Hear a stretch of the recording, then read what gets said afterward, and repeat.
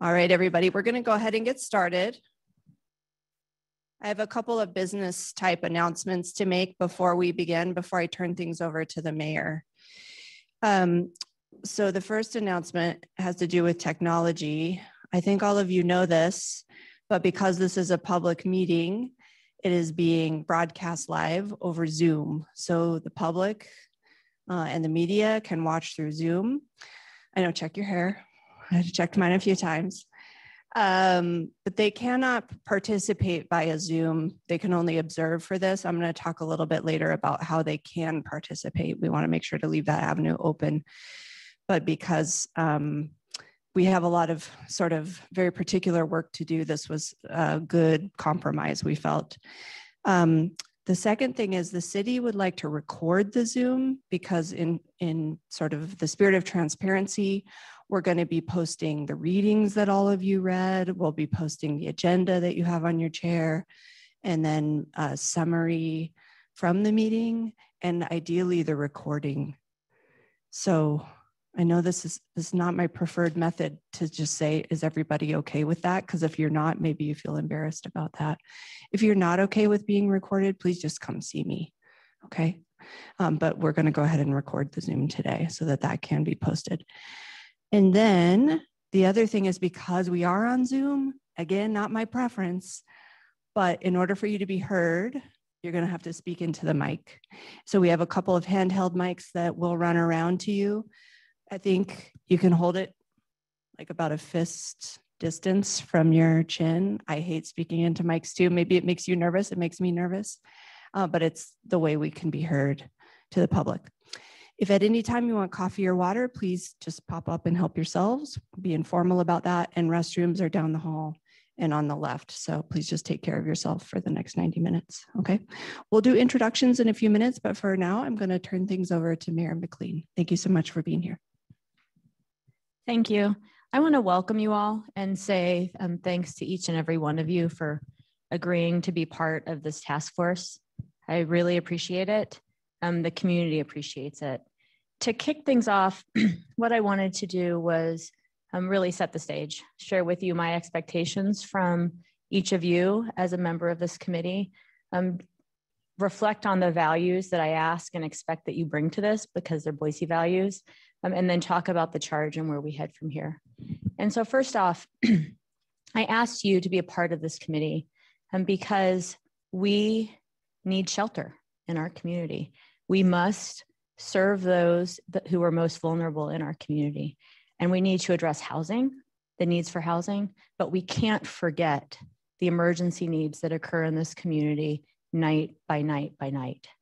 And so I ask that you come to this with an open mind, with a sense of service to the people that live in this community, all people, no matter how they live, as Boiseans who are here in the place that we all hold dear.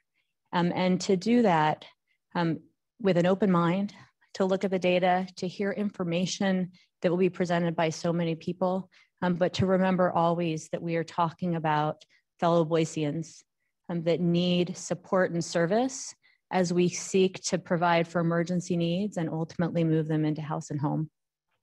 And so I'm asking you to do that, and then at the end of this, to deliver to me and my administration, and ultimately to the Planning and Zoning Commission and the City Council, a recommendation around shelter and how we do shelter better in Boise. It needs to be something that meets the current needs, that has an eye towards future, that seeks to really set the stage to be a model in Boise because we can bring new solutions to scale, and that works for the organizations that are here in service to those that need the shelter, in this case, interfaith.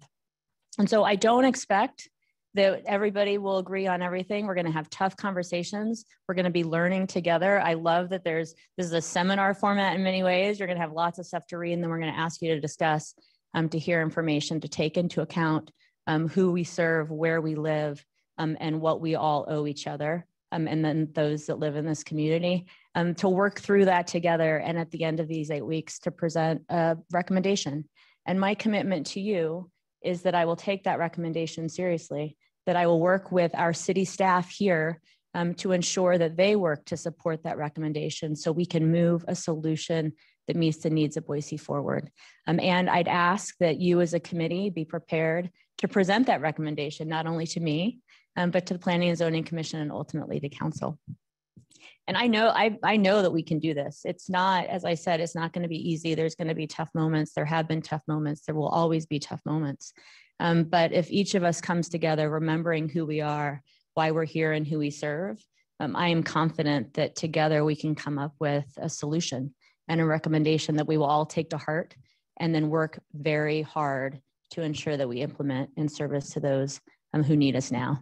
And so thanks again so much for being here, for being willing in this time of summer to get together for 8 weeks to help move us towards a solution that we can all work for together. Really appreciate your willingness to serve not only those and the city in this process, but the entire community. And I'll be looking forward not only to seeing the end result, but to learning and following along and hearing your process throughout the way. So thank you all very much. Thank you so much, Madam Mayor. All right, so next up, we're gonna hear a little bit more about the task force, about our charge, and about the goals of the task force.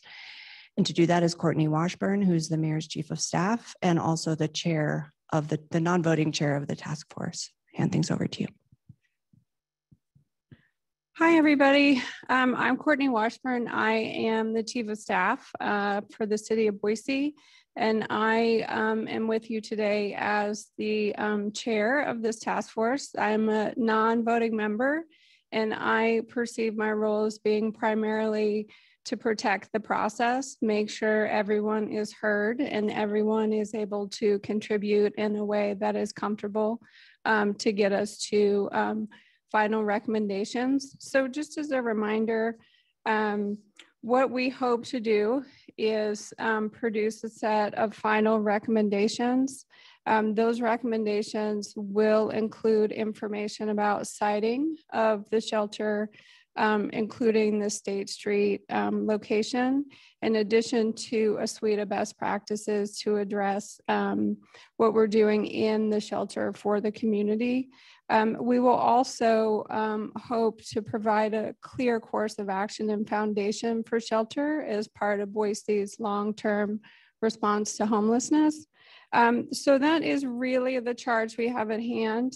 The best part about working for the mayor is I always follow her and I never know what she's going to say. And normally she takes all my talking points. So I'll be particularly brief today.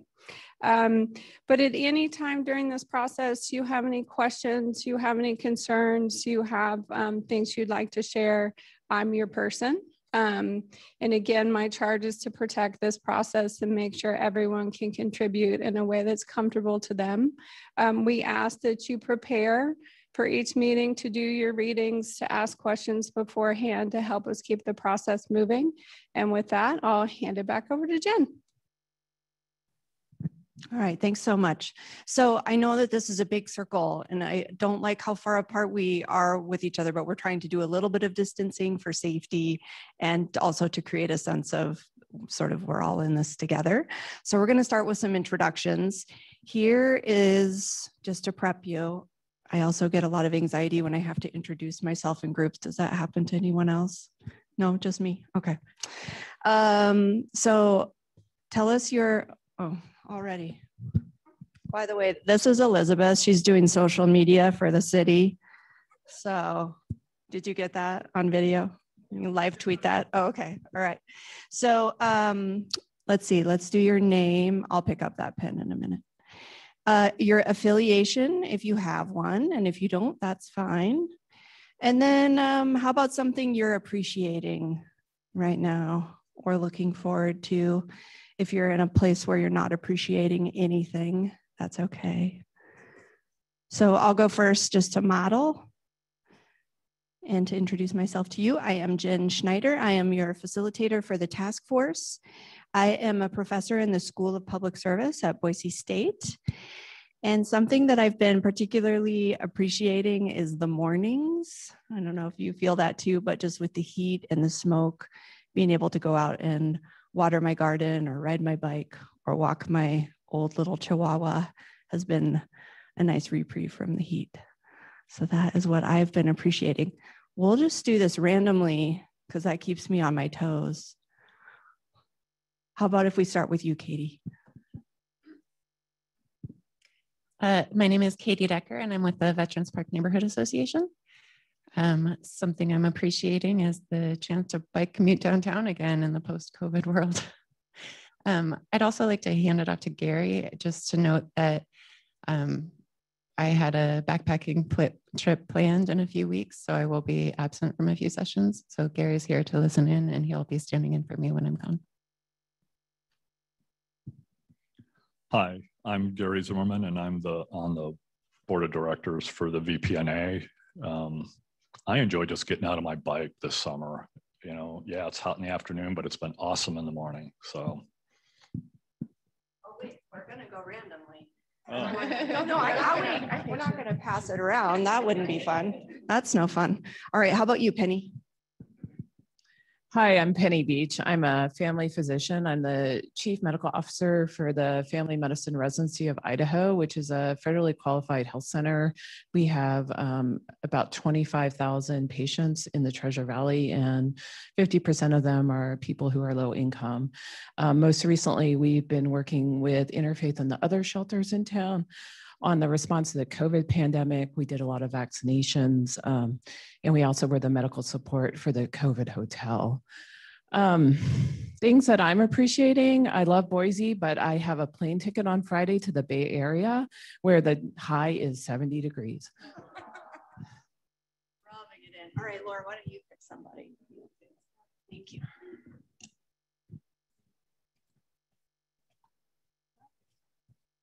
We should be able to just do a quick pop.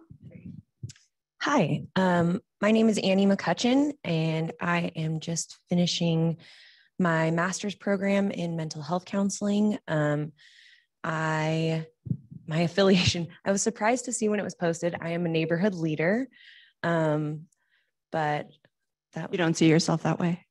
it was just a gifted title that I wasn't expecting. Put it on your resume. Yeah, so now I'm a neighborhood leader. I live in the Collister neighborhood. Something I'm connecting with is I'll be leaving for a camping trip for 3 days tomorrow, and it'll be the first time that I've been out of town for a while. So that'll be really nice. Nice. Thank you so much. All right, Charity, I'm coming your way. Hello, my name is Charity Nelson. I've got a background in human resources and economic development. What I'm appreciating right now is I am now on day 2 of taking a little break from those professions and spending some time with my children that are 10 and 12. So definitely appreciating extra time before they become teenagers. I have a kid going to college and the other one's doing driver's ed. So yeah, enjoy that. Enjoy that. All right, Laura, go ahead. Yeah. Am I up? Hi, I'm Jeanette Curtis. I am a social worker, and I'm the director of our street outreach team that serves the Our Path Home Partnership. We go out into the community and meet anybody experiencing homelessness or a housing crisis and try to get them connected to resources. One thing I'm grateful for, like so many of you, is all the opportunities in the Northwest to get out and go camping, and trying to get my kids out as much as possible this summer as well. Love it. Thank you. Oh, I'm just going to be weird and come right next to her and go to Jody. Hi, my name is Jody Peterson Steigers. I'm the executive director of Interfaith Sanctuary, and I'm super grateful that tomorrow I'm getting on a plane with my 2 sons. One of them starts medical school in August at University of Washington, and we're going to be in Northern California enjoying some cooler weather. So I'm very excited.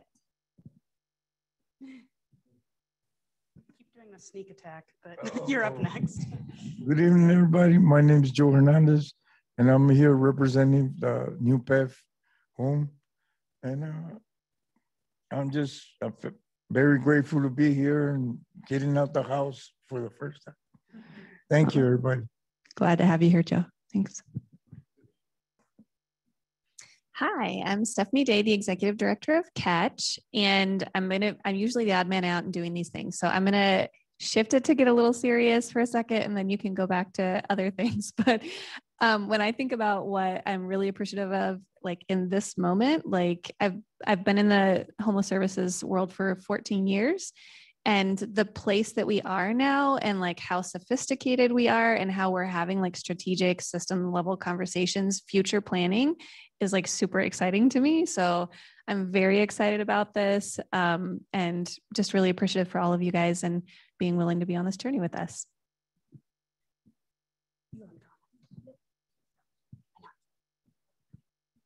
Hi, my name is Hillary Takahashi, and I'm here representing the College Star Neighborhood Association. And I guess something I'm appreciating is I have family visiting us in Boise for the first time. So I'm excited preparing for their visit. Oh, I love it. That's great. Fun to hear about these celebrations. Councilwoman Clegg.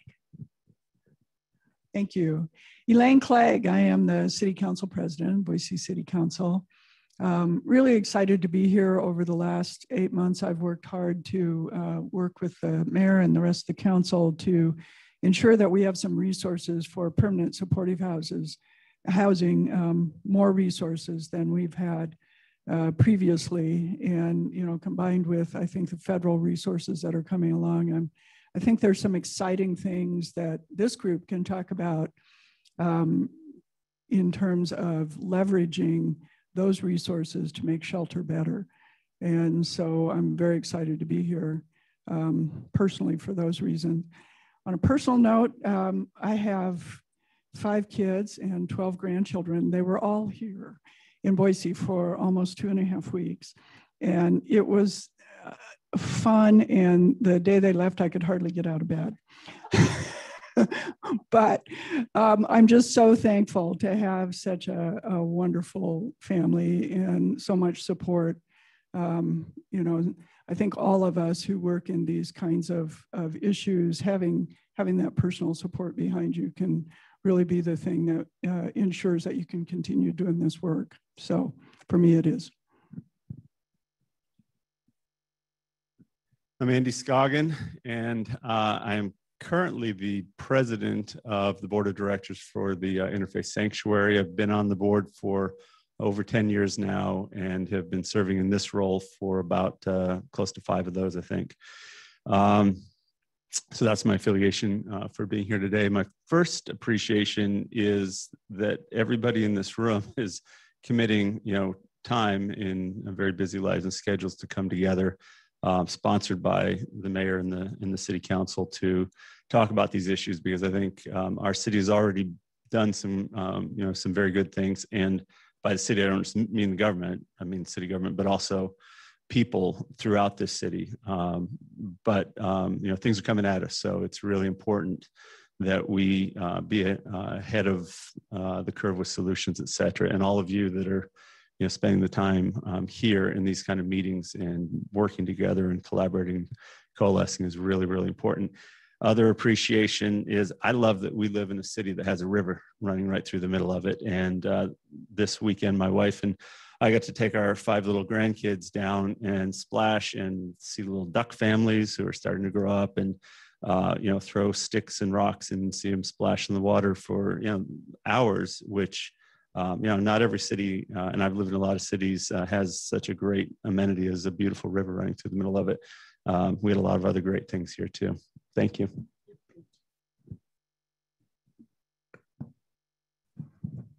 Hi, my name is Tom Helmer. I'm the president of the Sunset Neighborhood Association.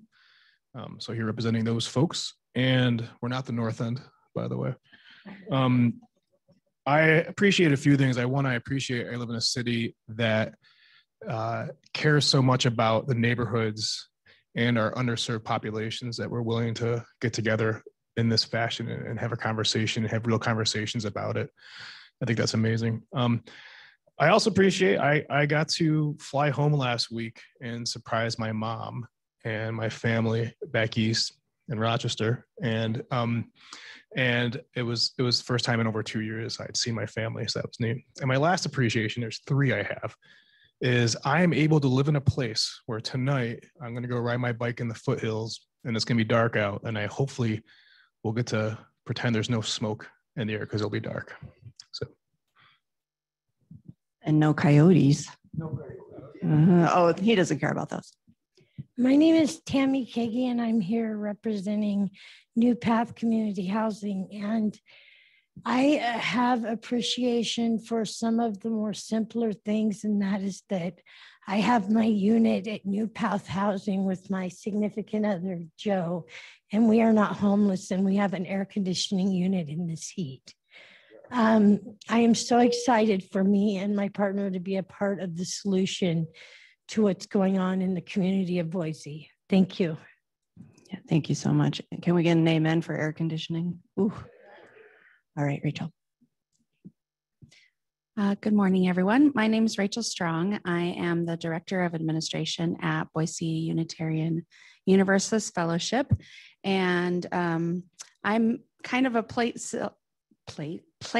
filler for the next couple weeks. The minister, Reverend Sarah Lawal, has accepted to serve on the task force, but she is on vacation for a couple weeks. So I will be here taking notes and relaying information and sharing this experience with her. So I am really appreciating just being here. I was very appreciative to Reverend Sarah to invite me to fill her seat for a couple weeks. And I'm also just really appreciating being in a room full of wonderful community members and not on Zoom. Rachel and I went to high school together, by the way, small town stories.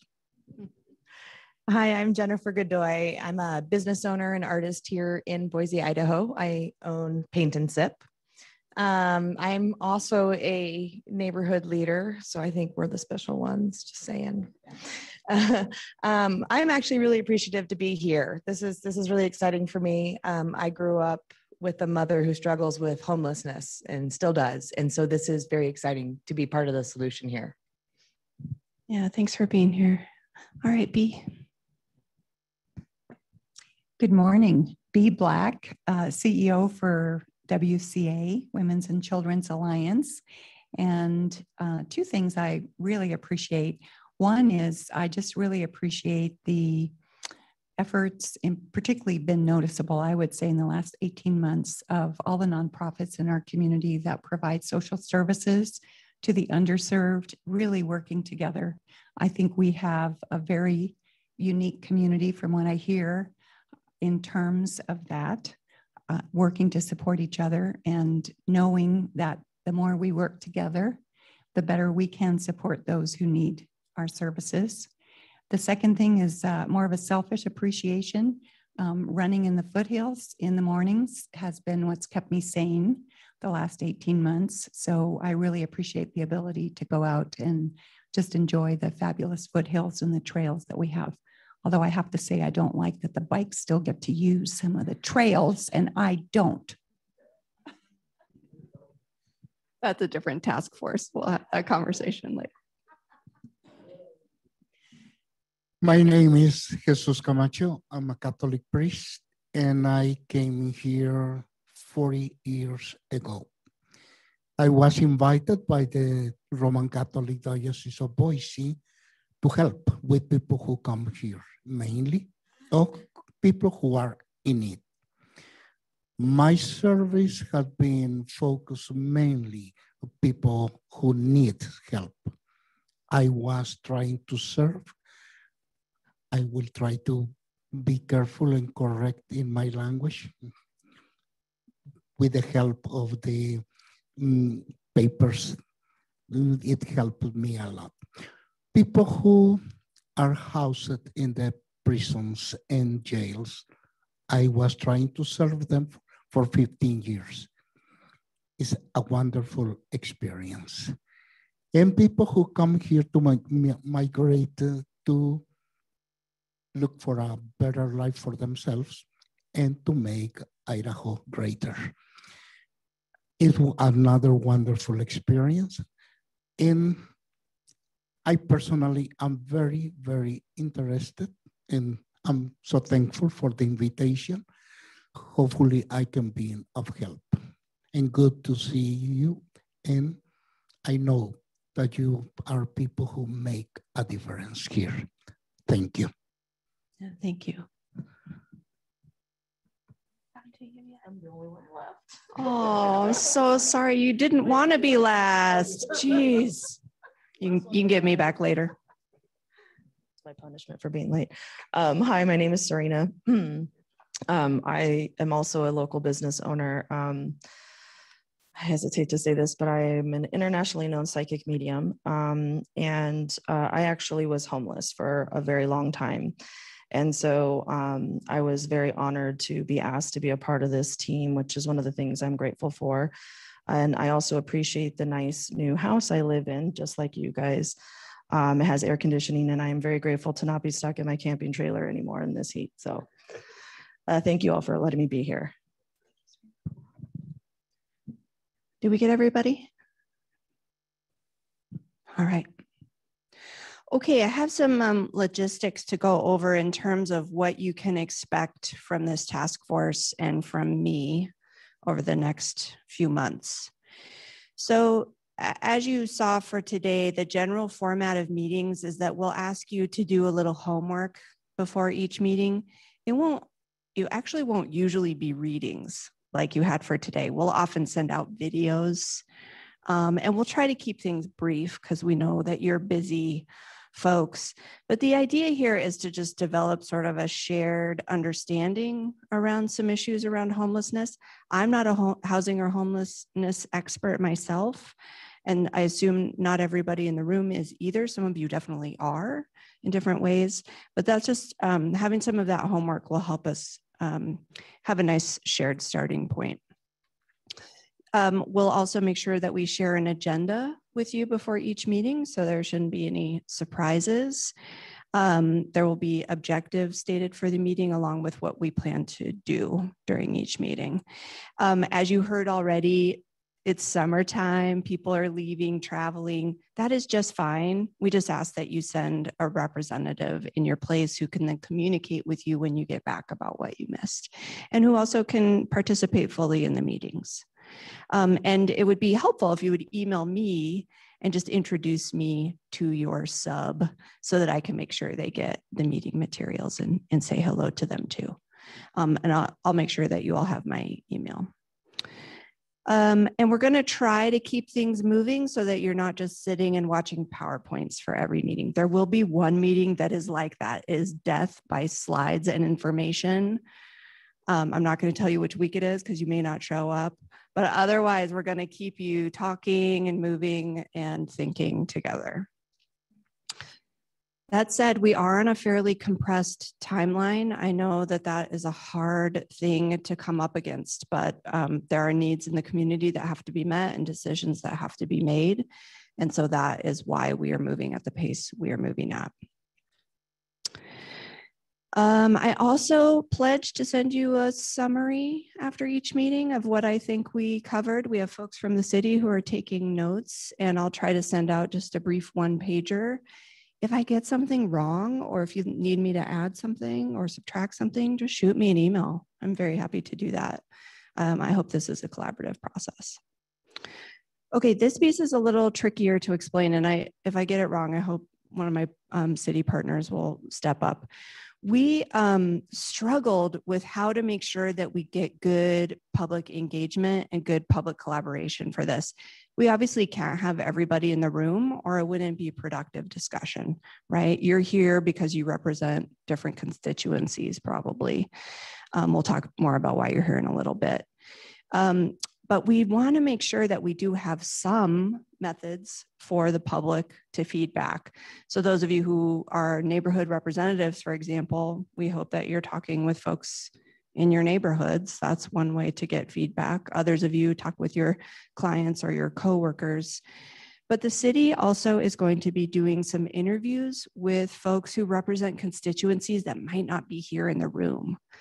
So if you can think of a group of people who we somehow neglected to invite to be part of this process, please shoot me an email with a recommendation for who we might interview through the city to make sure that that feedback gets incorporated. Okay, we want to keep this an open and transparent process. Folks of you who are on Zoom and are participating that way as members of the public, we also invite your feedback That feedback is going to go to the task force chair, Courtney Washburn, and you'll send that feedback to the email info@cityofboise.org.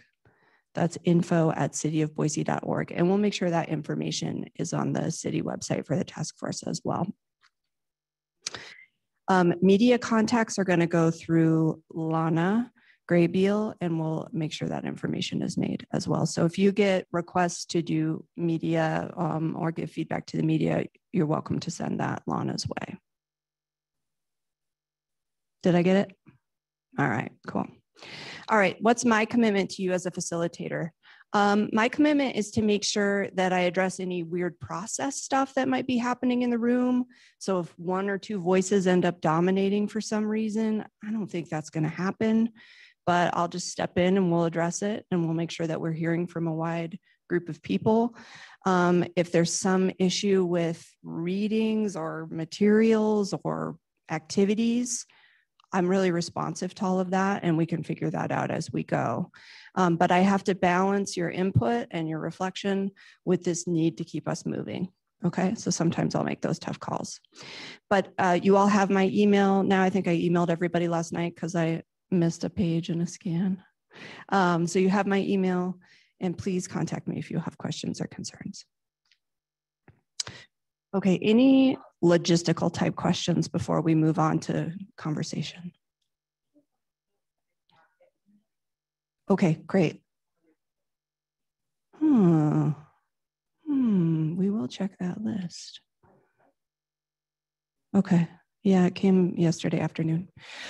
Okay, so just for folks who are on the Zoom, there's just some comments that they did not get an email from me. I will make sure that that gets fixed. Thanks for that.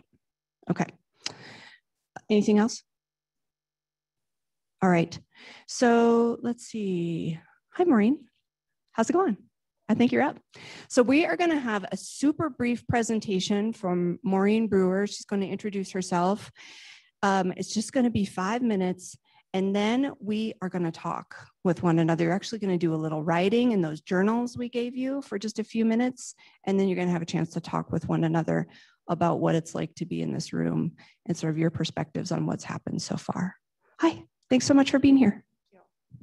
Hi, everyone. Thanks for having me. I think this isn't going to quite be a presentation per se, but I wanted to kind of give some framework and some additional context. Of course, you all understand why you're here today, so I won't go over that in detail. My name is Maureen Brewer. I think I've interacted with a handful of you, most of you. I'm the senior manager for the Housing and Homelessness Community Development Division here at the city. So I think the mayor and Courtney and others have done kind of a nice framing in terms of why we're here. Certainly Our Path Home, which is the public-private partnership working to end homelessness in Ada County, of which the city of Boise is the lead agency. Our charge is to move people experiencing homelessness into permanent housing. And I think you all understand and can appreciate the complexity of that, especially given how, especially historically, remarkably under-resourced we have been. So if that's our North Star, and that's something that we're working towards, you know, through our strategic plan and making right-sized investments, et cetera, we still have, as the mayor and others have mentioned, a crisis tonight, a crisis today, given the heat outside, et cetera. A crisis during the winter months when it's particularly cold outside. So balancing, kind of threading that needle between serving and sort of supporting our emergency shelter partners while also keeping our eye on the North Star is really the challenge before us.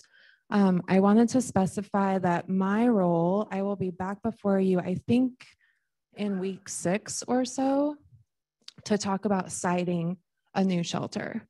So I just want to name that and put that out there. And we'll have opportunities to talk through what those specific possibilities for sites might be.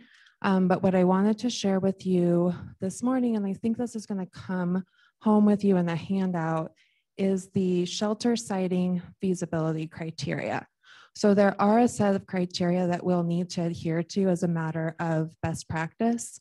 And then you all will have an opportunity to provide feedback on what these criteria are as you do some shared learning together over the course of the next few weeks.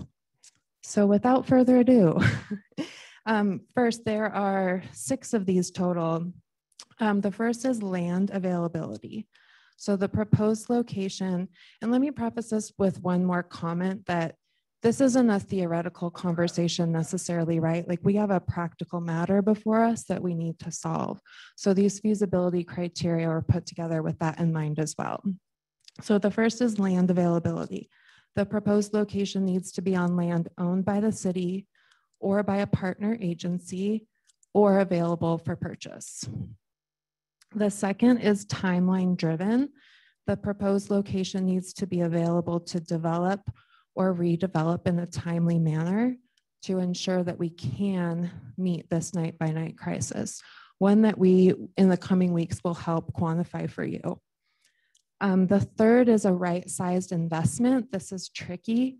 There's this threading of the needle between managing the crisis tonight and the investment that we need for long-term permanent supportive housing. The fourth is proximity to services. The proposed location needs to be in close proximity to public services and those experiencing homelessness, or be along transit routes that easily connect those community members to services. Number 5, site development. The proposed location must accommodate the needs in terms of the proposed shelter size. So I'm talking about total number of beds and who those beds are designed to serve, and the parcel's ability to support that size. So think code compliance. And then lastly, number 6 here, shelter design. The proposed location and the design of that shelter must be manageable for interfaith sanctuaries' operational needs and their business plan. So this needs to be something that is both feasible and possible for our shelter partner to carry out.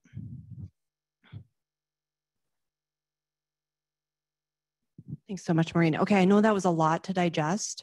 We are going to make sure that gets posted at every meeting and that it will also be shared with you. Okay, because those are things we'll have to return to again and again. Yes, Councilwoman Clay. Maureen, can you email that list to the group? Yep, okay. We will make sure that gets sent out. Okay, yes. Okay, hold on, we got a mic, yeah. So I may have missed something with that, but one thing it sounds like is the city's looking for one location, or we are tasked with finding one location. And is that what I'm hearing from that? Yes, but can I put a pin in that discussion? Yep, absolutely. I promise we will get a chance to discuss. I figured you would. Specifics about that. Yep. Okay.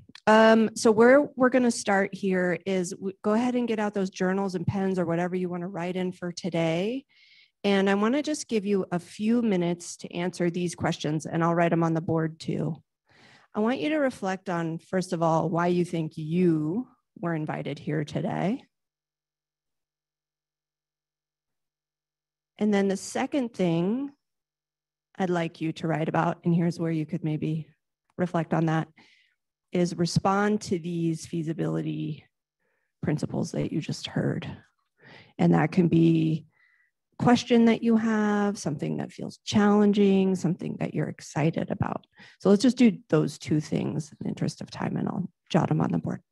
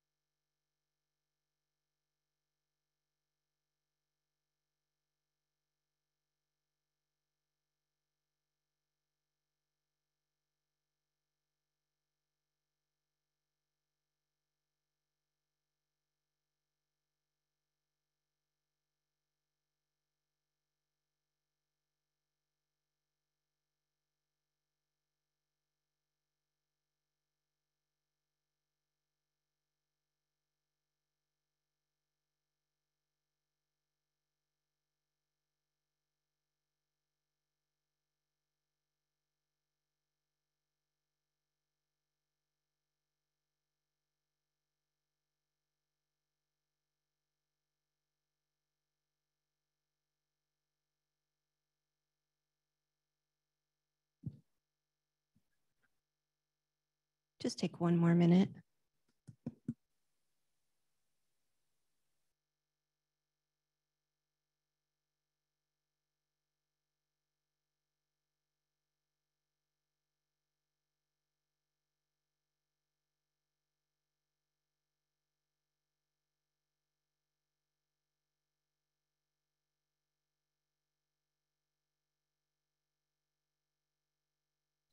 Okay, go ahead and finish that sentence you're working on.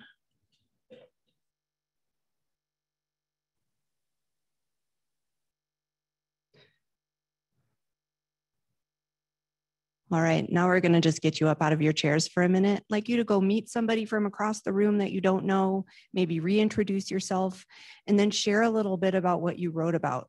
So we're going to take 5 minutes to do this. Oh, my students hate it, and I can see it on your faces too. It'll be all right. Thank you, Andy.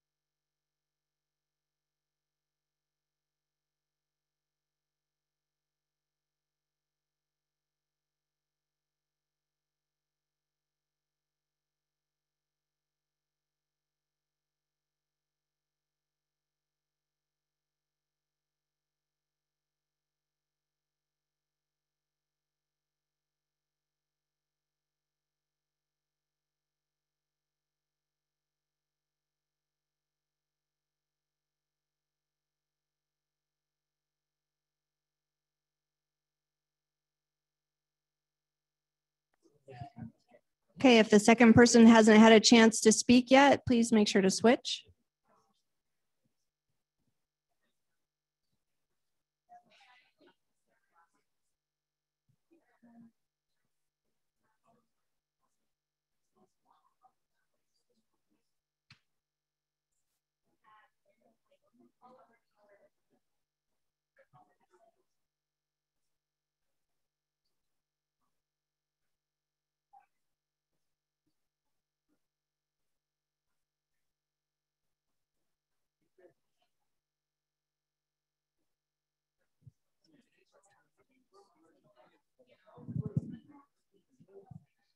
All right, we're going to take one more minute.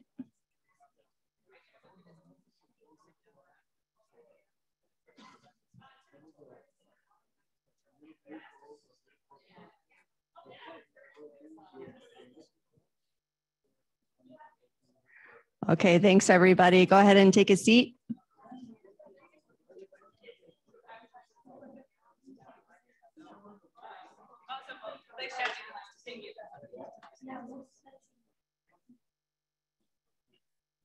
All right, I have one more quick writing assignment for you.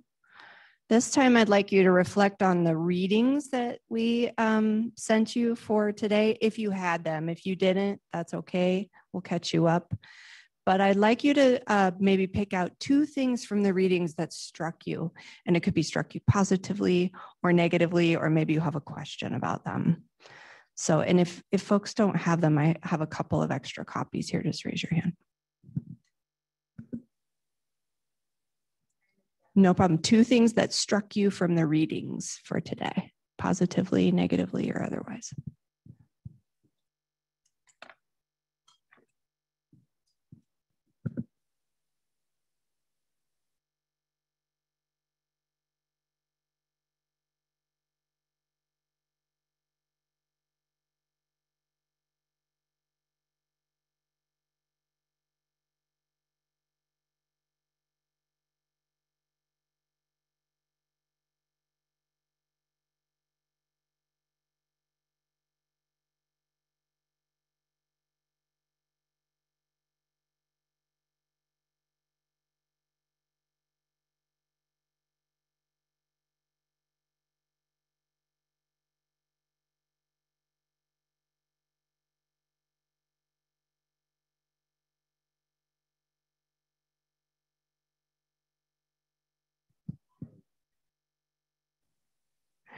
Take 1 more minute. We're having pen malfunctions.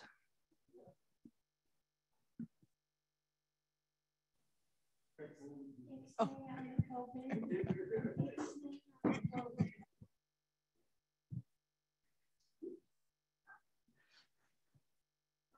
Okay, so here's what we're going to do. We're going to try to have a group conversation. I know there's a lot of us here, but just as a reminder, when you speak, just raise your hand because we have to get you a mic.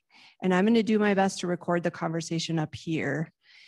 So I'm interested both in your reactions to the feasibility principles and in your reactions to the readings. So whichever feels most pressing to you now. And the idea is just really to surface what's top of mind for you now, as opposed to trying to resolve anything today. We're going to pace things out over the next 8 meetings and hopefully get you all the answers and resources you need to make an informed decision. But let's start talking about what's on your mind for today.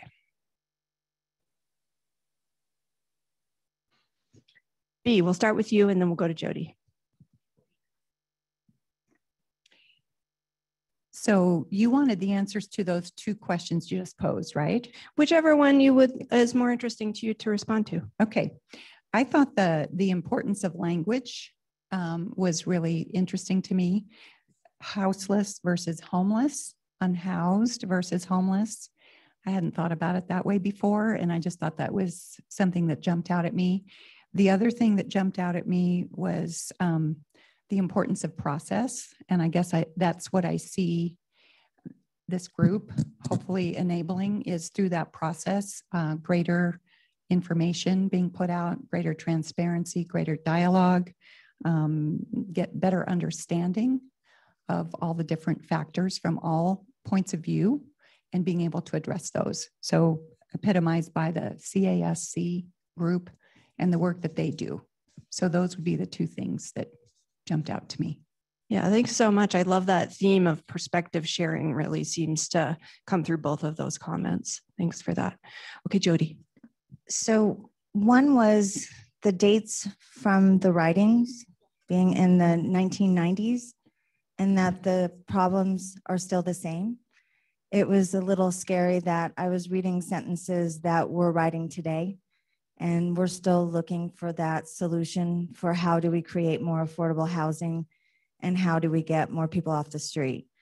So that was really telling to me. The other thing that was really interesting to me was the perception with, and I hate even saying the word, but the NIMBY article and kind of the misunderstanding of language that perhaps the opposition, what they're trying to communicate is a lack of being heard, equity, equality, that the decision-making process, they feel left out of.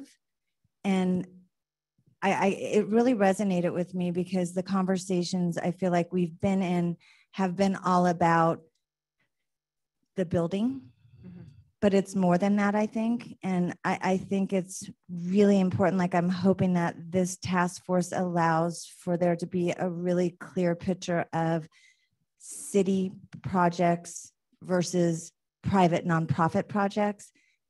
Decisions are made much differently based on that. And so I hope that we can kind of sit in there and talk and get better understanding for each other. Okay, thank you. Yeah, I like what I heard there, which is that some of the readings helped us understand that we have lots of different values that we're bringing to the table. Yes, and that one case from the 1990s, right? Not a new problem, not a new problem. Serena. I feel excited or optimistic about the things that she was going over, those things. I was already getting ideas. I've had ideas as I've been going through homelessness myself. So I feel optimistic, and I feel like we can all get together and potentially make things happen. I feel really positive about the things and where we could possibly go with all of this. So just wanted to be something positive. Yeah, thanks for bringing that comment into the room. The idea that we have some agency here. Tammy. I would like to add that I agree with Jody, because without housing situation or homeless problem, which I refer to as homelessness because I've experienced it myself and my partner, I think it goes much deeper than just being without a house. It goes into hygiene, it goes into emotional stability and resources to help the people who are going through this crisis, and what it does to their minds and what it does to it causes addictions. It goes so much deeper than just being without a roof over your head. There's people who have pets that just don't want to give up on those animals because they're a part of their family. And it may not seem like something important to a person who has a house to go to every day or has food on the table. But I've had a dog with me and Joe for the 7 years we've been together. I met Joe 5 months after I got Diesel, and he has been through foster care. He's been to the pound. We have saved him so many times. And finally, we found housing through Tomlinson New Path Community Housing, and it's been a blessing.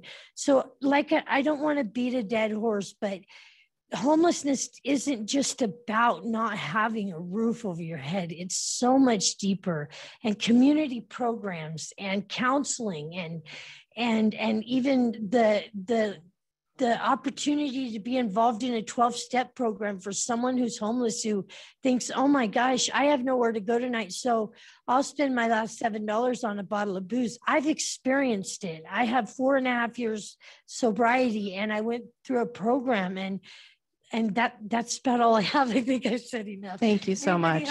Thank you.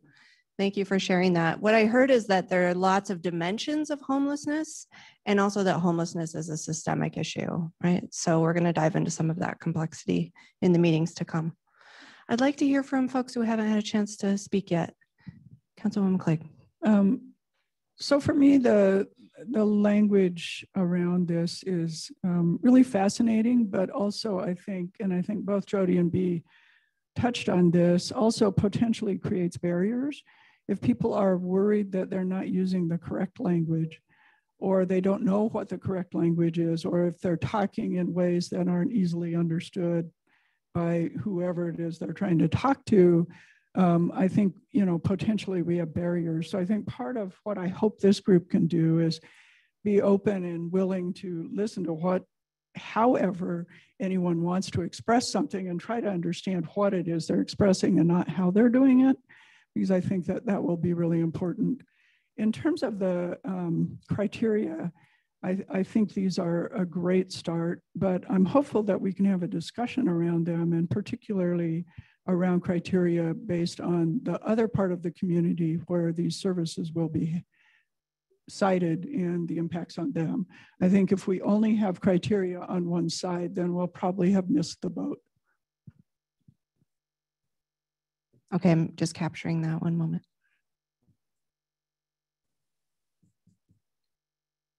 Yeah, I really appreciate that. So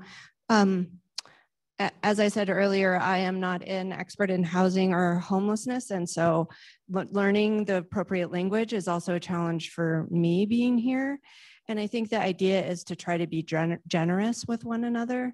That's why we chose readings that sensitize the room to various perspectives, right? And thinking about how we all approach this issue. I think the goal is to try to speak to one another with dignity and to remember that folks experiencing homelessness are not the other, right? So the goal is not to be language police in here, but to just remind one another of our shared humanity. Did you want to jump in real quick, I just Serena? wanted to say that I personally have gone through homelessness and I don't mind being referred to as homeless. It's not something I take offense to as far as verbiage goes. So just so you know, I've been there. I don't take offense to that word or that phrase. Yeah, thank you so much. I appreciate that. Andy. Thank you. And with regard to the reading, start with that.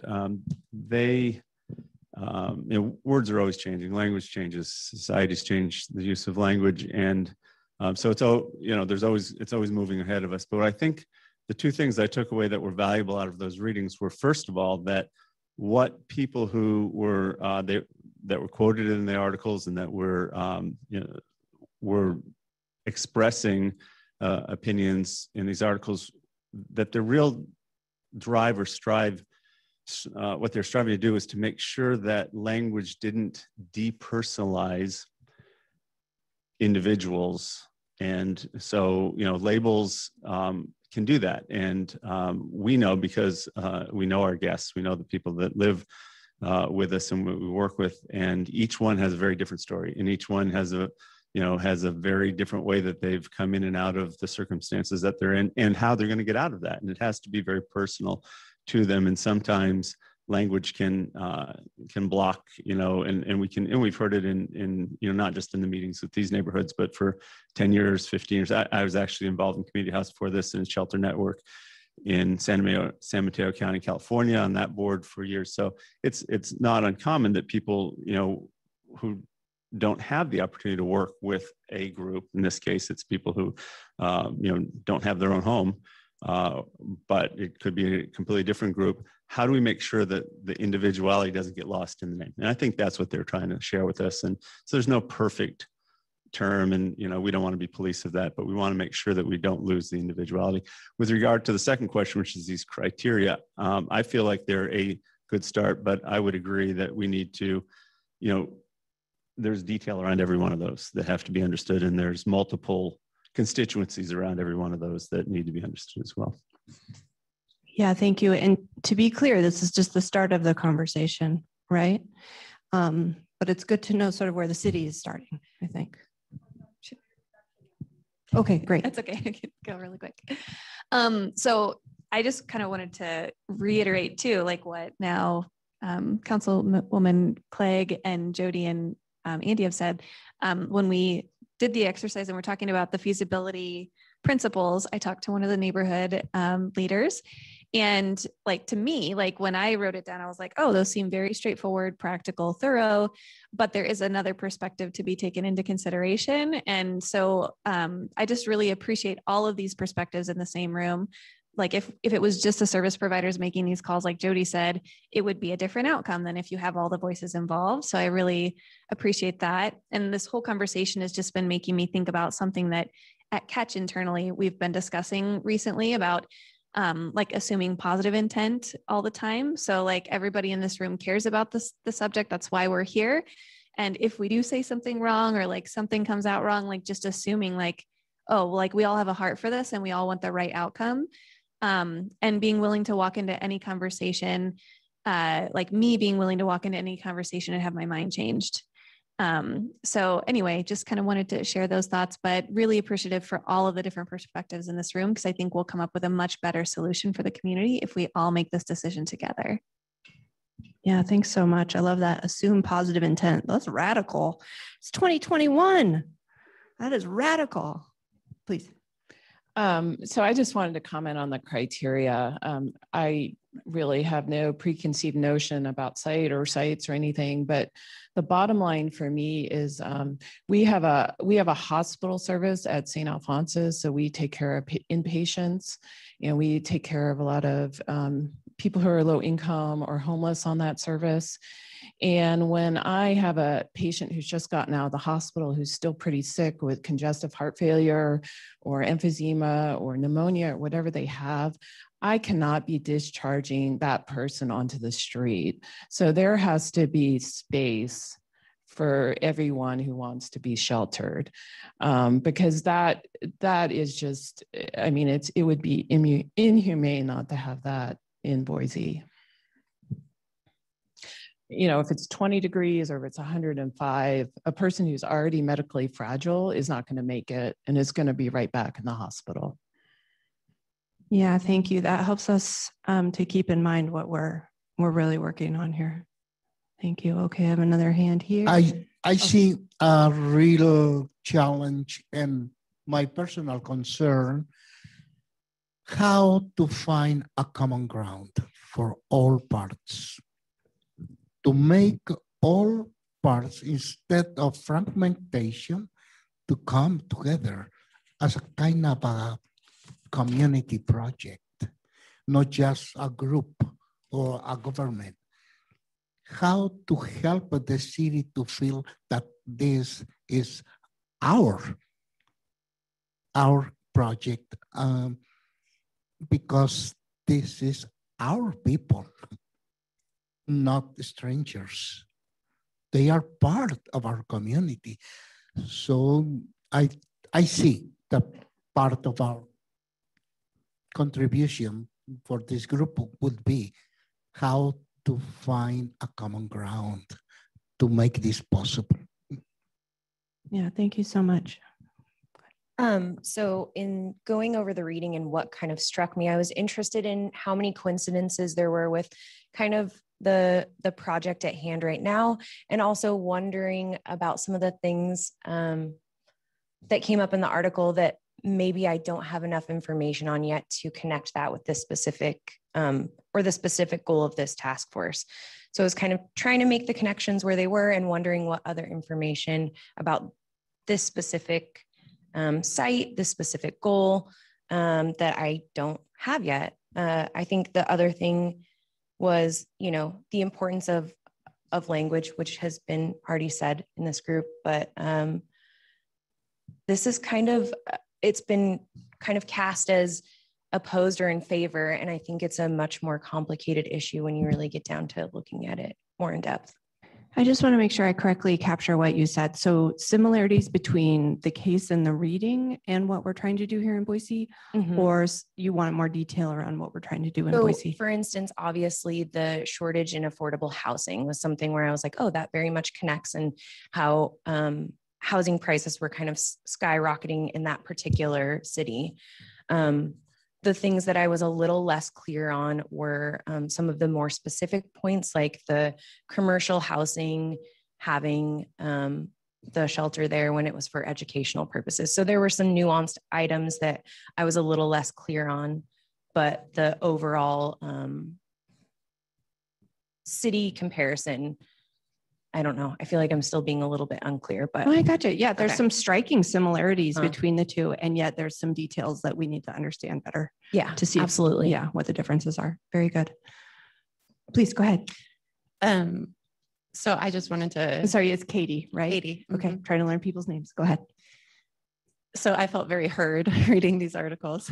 As everybody's noticed, there are striking similarities despite the 20-year time gap and the difference in the types of shelter being discussed. I thought that the NIMBY article did a really good job of humanizing the opposition. I think, as Andy noted, there's been a lot of depersonalization in the conversations, and I think that has come from both sides. And our group has really been trying to speak very respectfully and honor all of the individuals that would be prospectively served by the project. And somehow that falls out in a lot of the media coverage or a lot of the official statements that have been made. So I just felt that it was really important to have that in-depth review of how that opposition was feeling, and a lot of their concerns were mirrored by ours. And similarly with the CASC article, we actually read it in full, but it just noted how important it was for the operator to spend time engaging with the community and specifically working to address legitimate concerns. And that's something that we have felt has been missing. It has felt that when concerns are raised, they've just kind of been brushed off and there hasn't been an attempt to work together to address anything. Yeah, thank you so much for that, Katie. I really appreciate that. I think it's interesting, even your language, that you're calling yourselves the opposition, right? I assume you're talking about the neighborhoods, right? It will be interesting to see if that is something we want to stick with moving forward. Thank you so much for those reflections. Who haven't we heard from yet? Who would like to speak? Yes, please go ahead. This is Jeanette again. Thanks, from Jeanette. Homeless Outreach. Just a comment about the criteria and the process that we're tasked with. I'm really excited that we are taking a step back to approach this in a data-driven way, in a strategic way, but also that we are intentionally being inclusive. And so I'm thinking, particularly with your invitation, Jen, about what can I do to help bring in the voices of the people that I serve, who are a lot of folks who are experiencing unsheltered homelessness, and some of them probably could be served differently in a more expanded shelter situation. So I'm going to really be thinking about that and running that by the group too, about what data do you need, what voices do you need, what other kinds of participation can we have to make sure that we're including that voice too of people currently experiencing homelessness. Yeah, I so appreciate that, the idea that we're balancing sort of data-driven, evidence-driven approaches and bringing in lived experience and stories from folks that way. We have some great data for you too when you're ready. Love it. Okay, thank you so much. Charity. Thank you. The thing that really struck me about the readings was all good intent in the case study, and yet a lot of preconceived notions about what people would think or feel on both sides. And I think no matter what we do in our lives, that typically gets us in trouble when we think we know what others are thinking. So that just came to my mind is really where you've got to actually ask those questions and get the understanding and not think that you know where someone's coming from because of their educational background or where they live or any of those things. So that really stuck with me as where this group has to go to truly listening and understanding as opposed to believing we already know. Yeah, so being open to ask questions and also some trust, I think, right? Maybe we have some work to do to build trust. Time for one more comment. Anybody who hasn't had a chance to speak yet? I want to make sure I've heard from somebody who hasn't spoken yet. And Tom. I appreciate everything that's been said. I think most of what's been said, what I'm thinking has been said already. I do want to, back to my earlier comment about the pin being dropped, make sure that I think these guidelines are amazing, but we might need to go outside of the guidelines even and look beyond that for what's best for the community, or we might not. And that's, I think, but I want us to be aware of that going forward. Okay, capturing that. Yeah, this is really helpful. I think the team and I will brainstorm ways to do that in a structured way because there probably are some pieces that are not negotiable, right? We can't spend billions of dollars on a shelter. That's probably not negotiable, but there might be other pieces where we can have discussions and feedback, right? Okay, I am going to keep us moving because we have another task we need to do. I know we're going to move. Sorry, Jody. Jody, you are going to be on week 4, right? We have you set up.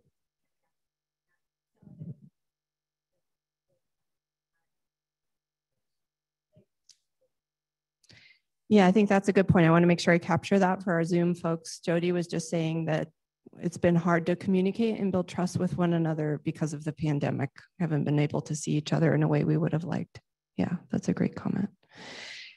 Okay, here is what I would like for us to do now is based on that conversation, I would like for us just to set up some norms around how this group might function in terms of how we want to speak with one another and how we want to move forward. So I could very easily say, you can't speak for more than 2 minutes or something like that. I'd rather not do that. I'd rather that we as a group decide on some guidelines for engaging one another.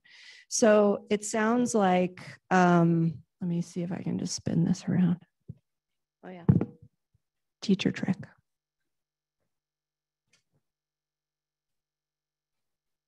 There's a whole other one on this side.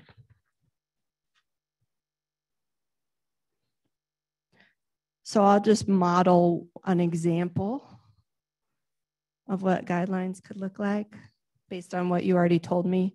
One might be, I'm going to just borrow the language. I liked it. So be generous in our interpretations. And what I mean by that is you may get your feelings hurt in here or may hear something that offends you. And if you can, take a moment, check in with your own reactivity.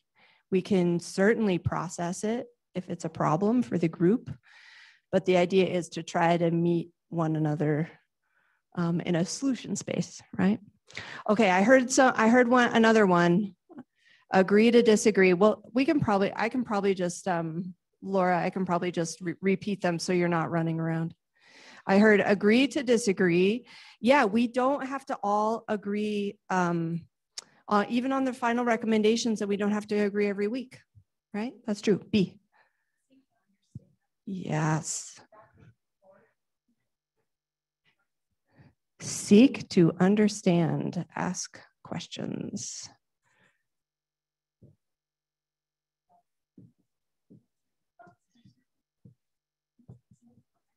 For folks on Zoom, I'm just repeating what I'm hearing in the room. Councilwoman Clay? Yeah, so I love that. Be solution oriented. For those of us who aren't so wonky, what does that mean to be solution oriented? It means that we're not here to just talk about things that might feel good. We're here to figure out how to actually get those things done in a way that directly serves the people who need those services. Yeah, that's right. So we are going to be talking some about feelings and reactions in here and experiences, and we also have to make some decisions, right? Yeah, absolutely. Thanks so much for that, Tammy. For everybody to keep an open mind. Keep an open mind.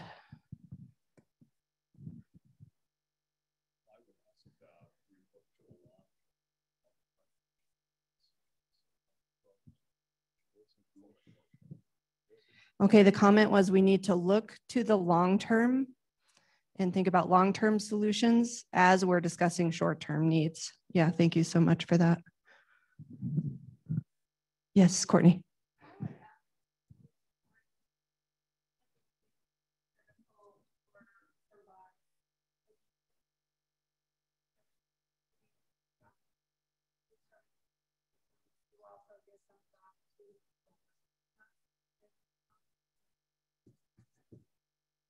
Okay, I'm capturing that. So the comment was, we can engage negative impacts, but we don't want to over focus on them. Yeah, okay. Bring a solution to it.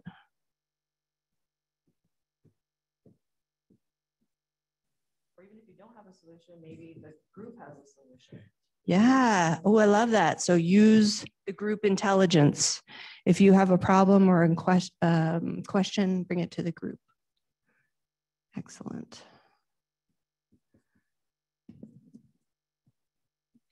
Anything else?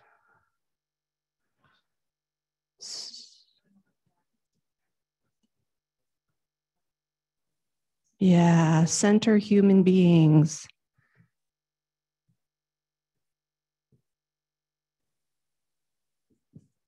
Right, thank you for that. Okay, so I'll just add one. I nodded to it earlier. I didn't see it at all today, but some of us are oversharers. That's me. I was like the kid in kindergarten who was like, teacher, teacher, teacher. And some of us are introverts, like my husband, who would rather die than speak in a group setting. So I think it's just important to know which one you are, and to, if you are somebody who overshares, just monitor how much you're contributing. I already saw that today. That's wonderful, so that we can make space for other voices. And if you're somebody who tends not to participate, you might just see if you can rev up some courage and contribute to the group that way. Sound good? Okay, good. All right, thank you so much for that. We will make sure to capture this and we will bring them each week, just as a reminder of some of the agreements that we're interested in following. Okay, the last thing we're going to do today before we close is that we want to talk about a statement of commitment. So let's see. Casey, oh, is it back here? Okay.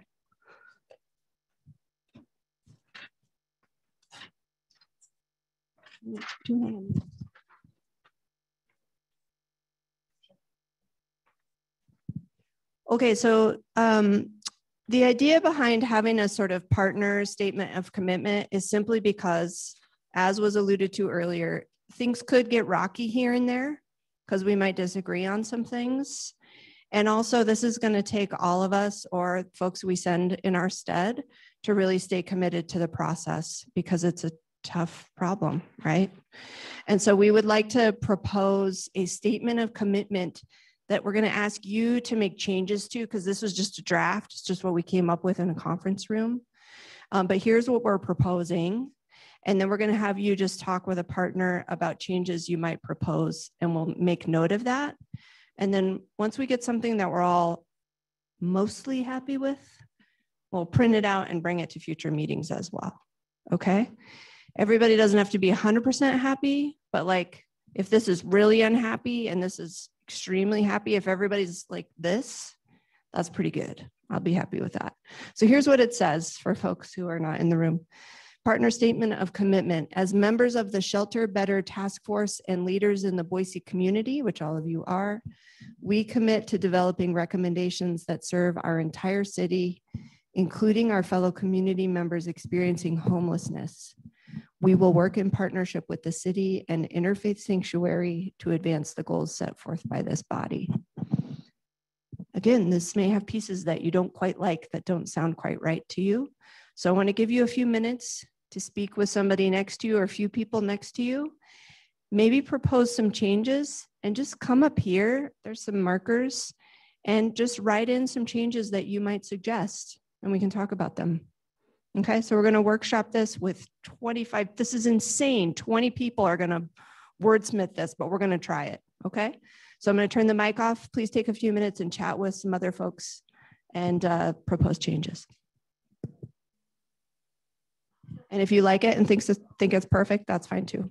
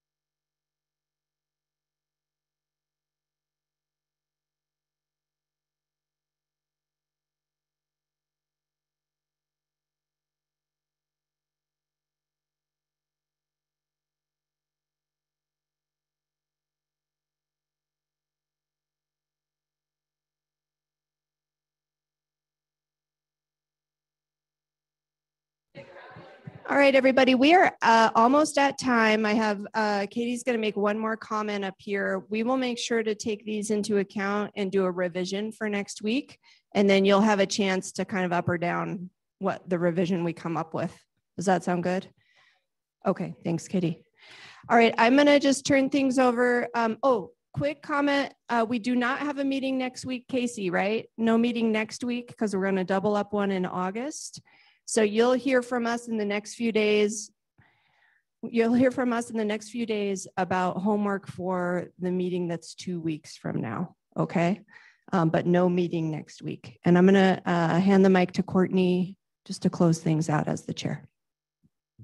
You can just say goodbye. I just want to thank everybody again for coming. I know it's summer and I know everybody probably could think of things they'd rather be doing, but on behalf of the mayor, we appreciate your service. We think this is an important community discussion and we're just excited to have you all here. So thank you. And again, if you have any questions, just let me know and I will try to find the answers. Thanks, everybody. Thanks all. And if you'll just check with Rachel as you leave the room, we want to make sure we have your correct contact information because I need to be in touch with you. Thanks, everyone. Have a great day.